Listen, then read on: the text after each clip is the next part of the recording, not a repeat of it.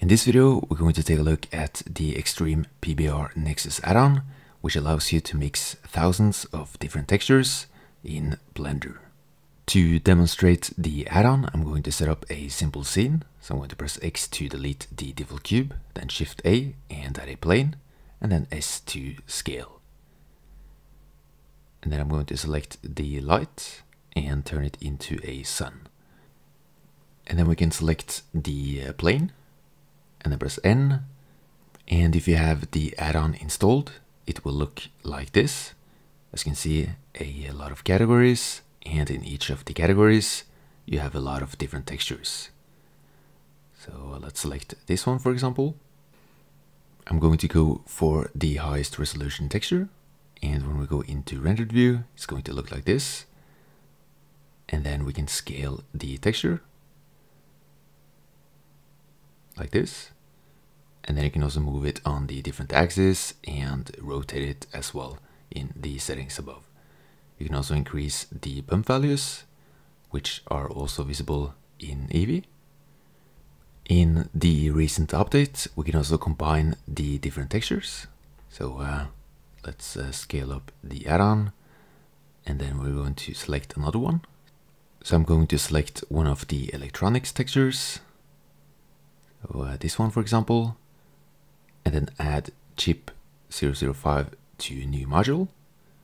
And then we can paint on top of the previous texture. So let's increase the radius. You can also decrease the strength of the texture paint if you want a smoother transition between the different textures. And then once you have painted the object, you can of course edit the texture and the material individually, like this. So playing around with the bump maps and so on, as well as the rotation and scale. And then you of course have a lot of other textures to play around with.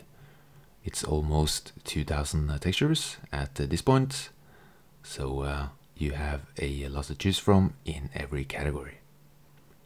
And if you want to change the texture, you can just select a new texture and then click on the refresh button. And then we can go down and increase the scale. And then we're going to take a look at another recent feature to this add-on, which are all of the different surface imperfections you can add and edit on top of the textures. So let's select this one, for example, and then click Add FX Layer. As you can see, we now have some surface imperfections.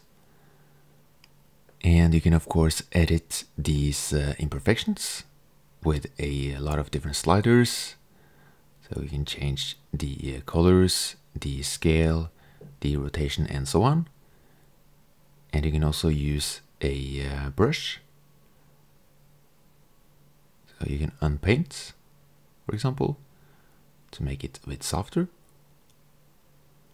So all in all, a huge update, and now it's up to you whether or not you think it's worth the price. Thank you guys for watching, and subscribe.